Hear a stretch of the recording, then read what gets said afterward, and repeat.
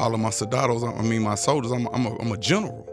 So I'm always on the front line as a general, but as a chief, I gotta be able to look at each one of my soldiers and see what they need, whether it be psychologically, whether it be helping them with emotional intelligence to navigate their emotions, whether it be to show them how to nurture themselves, whether it be to show them how to exhibit that confidence and find that confidence in themselves. I gotta be able to look at whatever need that it is. And it's beautiful that God allowed me to go through all of these things because I'm a greater blessing.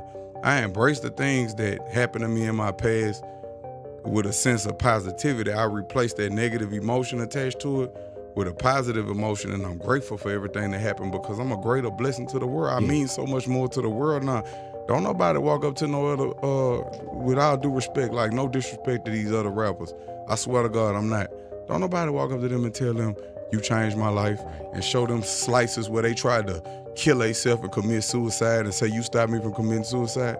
I was vulnerable. I peeled all the layers back. I let you feel a bullet hole in my head and told you I put it there. I'm the one who said that I disconnected my Instagram in 2020 and tried to take my own life. I'm the one who said these things so other people understand it's okay to feel like this. But this is the way that I changed it around. I take all of that negative emotion and energy and I turn my pain into passion. I put it into something that better serves me and humanity. You got fake eyelashes, you got fake hair, you got fake ass, you got fake everything on your body, but you want a real nigga. Like, I worked hard for these results. I suffered. I went through the fire. Adversity builds character. I went through the fire for this. I only had surgery one time on my leg when I got shot. Nigga knocked my bone out my leg because I wouldn't give it up. God bless the dead, because I ain't gonna give it up. But anyway, long story short, you gonna kill me anyway, so I might as well fight for my life. You gonna kill me anyway. So anyway, long story short, not again. That surgery fucked with me so bad that I can't see myself willingly going through that again. I can't. So I worked hard for this shit. I suffered for this shit. And I was honest with everybody. I said I became so infatuated with being slim and having a body. I used to take Adderall to go to the gym. I used to take so much pre-workout, it probably would have bust my heart. By the grace of God, I'm still here. Until I started just celebrating my success in small increments and not comparing myself to the people that I see on the Instagram with the perfect bodies and shit. Now my body, that bitch perfect. Image, because I wanted to be the best of the best of the, I wanted to be that. And it's like now, since I've been on the mushrooms, not the psychedelic mushrooms, but like the lion's mane, the reishi, the cordyceps, the turkey tail, like it's like the mushroom blend pre-workouts and stuff like that before I go work out. It give me a better cognitive function. It's like beet juice and the saffron give you that mental focus that you be looking for. It give you all of them things. Some that's a cry for help when you see somebody going to the gym 3-4 times a day. Right. Something not right with him, because something wasn't right with me. And as men, we'll go to the gym and just kill ourselves and hurt ourselves in the gym to keep from hurting somebody else. There's a lot of men that suffer in silence. They come up to me, they hug me in the gym, they cry right there when they see me. Cause I see you. I've been really putting energy into me. Like I take salt baths at night. Like I do the things that it take for me to heal. I ain't talking about going and get a pedicure and manicure. That's just maintenance. I'm talking about really soul searching with yourself, getting with yourself, sitting alone with yourself and working through them psychological traumas, emotional traumas, that type of shit. But when they air it, all you gotta do is go back in the history books and look. Anything that came wrong me, then became different. But when the beloved is off a location, one's return unto original form. So I can't get mad at a woman that was dealing with me. Like I said, I'm not the richest man in the world. I done been broke more times than I done been rich. I done lost way more fights than I done won, but I won the ones that count. And it ain't been a time that I wasn't scared or I didn't have fear. It's okay to have fear. But I operate and I face that fear with bravery. I've been in the streets my whole life. See, I don't have that story like, well, I was never not thugging. When was I ever not thugging from anybody that know me? When was I ever not thugging?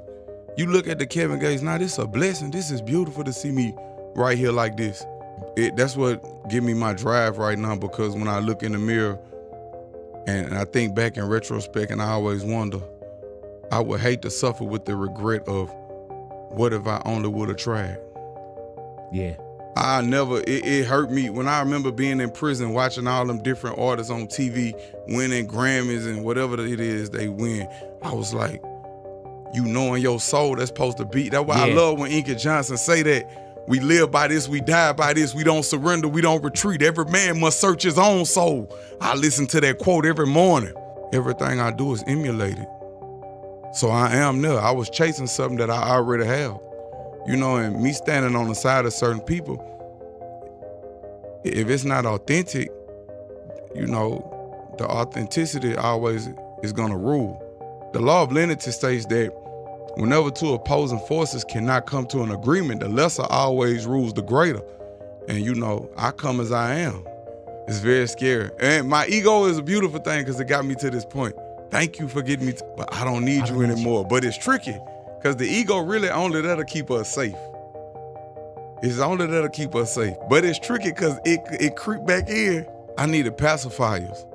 And when you come from poverty, you come from the streets, it's competitive. Like, it's always about the nigga who have emotion. And for those of y'all that don't know what emotion mean, that's like you having your way, you having something going on, you financially well off, so to say. So you have emotion, you got something going on. So I always wanted to look like I was having motion or have some motion.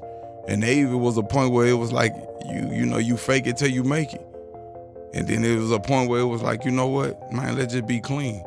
Most people say I'm the hardest person to work with, but I'm really not. I'm a simpleton. I'm simple. My phone's going airplane mode at like 8 p.m. because the people think I'm weird, but the transmission is still transmitting radiation. This disrupts your melatonin cycles. It disrupts that. You're not getting a good night's sleep with the phone in the room. People talking about binary beats and all that shit, that's just hypnosis. The most beautiful thing you can listen to is your own breath. Put you some earplugs in. Your breath is the most beautiful thing you can listen to in your own heartbeat. Mm-hmm. That's the most beautiful thing you can listen to. Now, you might be having thoughts and be detoxing. You know, you jump and twitch and your body move. That's just, you just releasing energy. Mm-hmm. It's just boggled up energy. See, I do a lot of yoga, so I move that energy around. That energy got to be moved around in the body. So once you know what's going on, you don't need nothing to suppress it like a drug or this or that. Man, everything we need is already in us. Mm-hmm. Then I go to the gym, like, I get up like 3 or 4, I take me a cold shower. Cause I like the way it charged me. That's like my coffee. I'm ready to go. I'm in the gym before the doors open. Like I say before the doors open, but if it's 5, like if it's 4, like 40, they're usually kind of opening to let me in.